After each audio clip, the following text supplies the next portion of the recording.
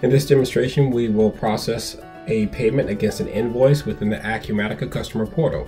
So from the dashboard here, we'll go to My Documents.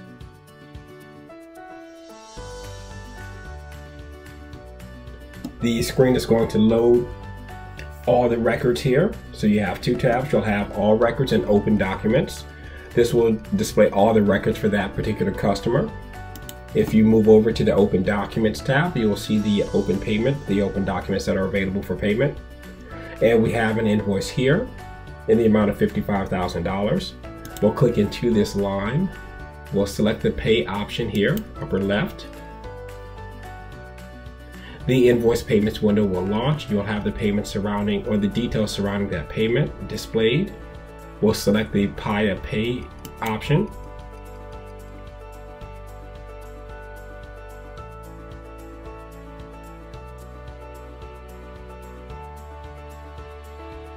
We'll get our checkbox here letting us know that this transaction is completed. Our green checkbox indicates that this transaction has been successfully processed. We can X out of the window here. We'll refresh this page. The $55,000 transaction will be removed from the Open Documents page as we've successfully made the payment. If we go back to the All Records tab, we can see that $55,000 transaction is listed here and it has been closed.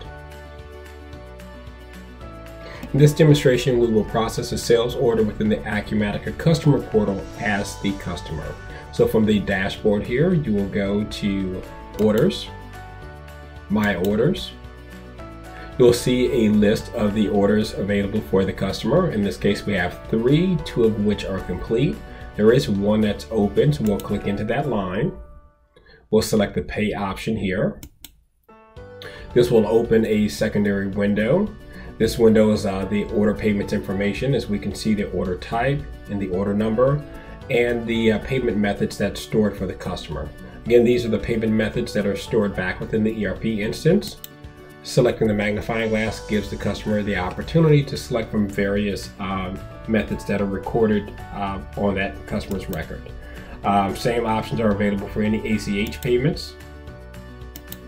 So if there is an ACH payment that's on record for the customer, he or she can select that, and or a credit card payment method. Customer can also check the box here to enter a new payment method if he or she desires that. In this case, we'll use a card that's already on file, so we'll go ahead. We can see the amount, which is unpaid, of $1785.99. We'll select the capture option here. And we can see the transaction has successfully captured based on the processing status, and the operation here has completed. So we can X out of this window, refresh, and we see the balance here for this transaction is now 0 because the payment has been successfully processed. In this case, we have successfully processed the payment within the Acumatica customer portal as a sales order.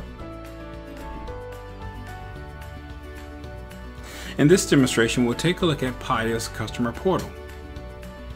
We'll take a look at the conveniences that business owners are able to offer and extend to their customers for convenience of payment. From the main page here, a cardholder would enter in his or her email address and password. Once that's entered, they'll select the Sign In option.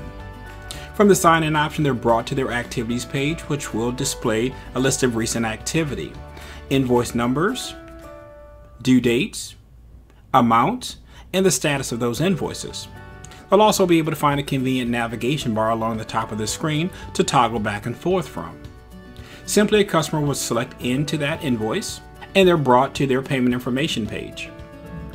The payment information page is going to display the stored payment methods that are on file for that customer.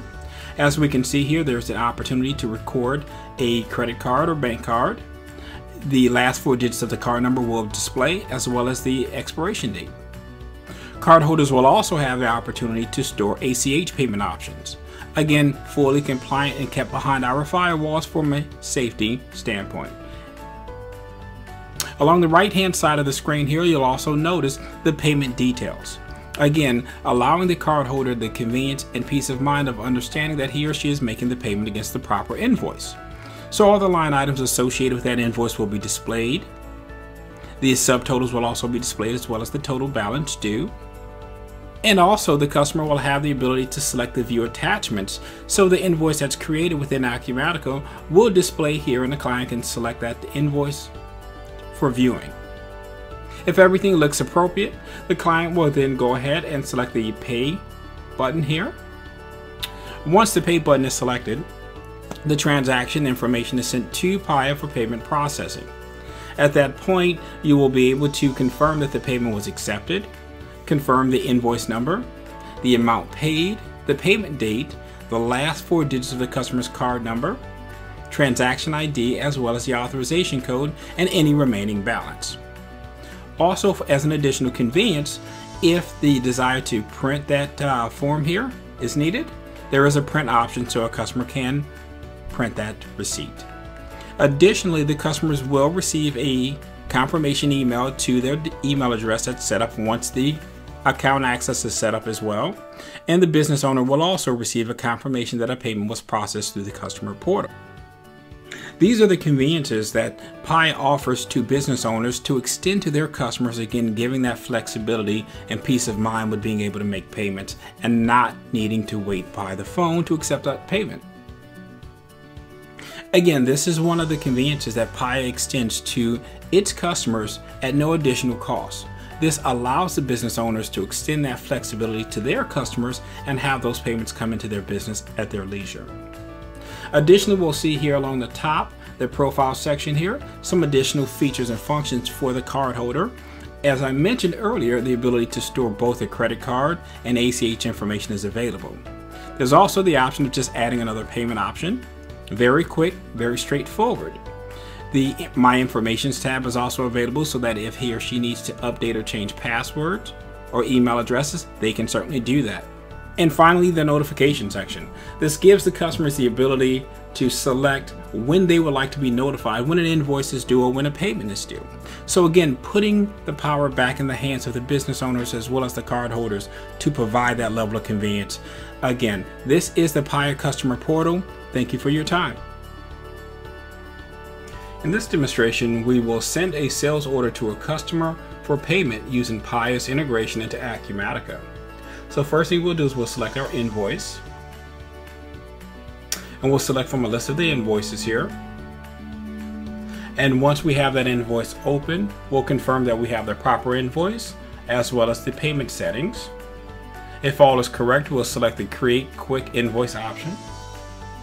At this point, we'll confirm the email address for the customer and confirm the due date. Once that's done, we'll select the OK button, and within a matter of seconds, you will see that that invoice was successfully generated and emailed to the customer. Now let's take a look at it from the perspective of the cardholder.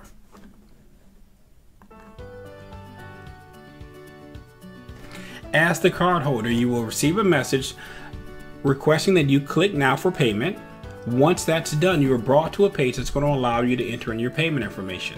But you will be able to identify the sales order number, the date, the invoice date, the balance due, as well as the date due of the invoice.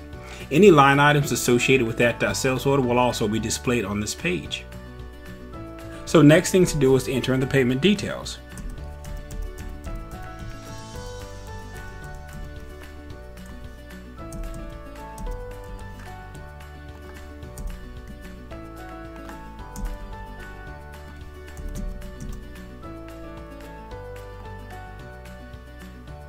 Once all the payment details are added, you will check your box that you agree to the terms, and your cardholder will press pay. Once that's done, you will receive your confirmation page here letting you know that the payment was successfully processed. You'll see the payment amount. You'll also see the payment date, last 4 digits of the card number, and the 6-digit authorization code.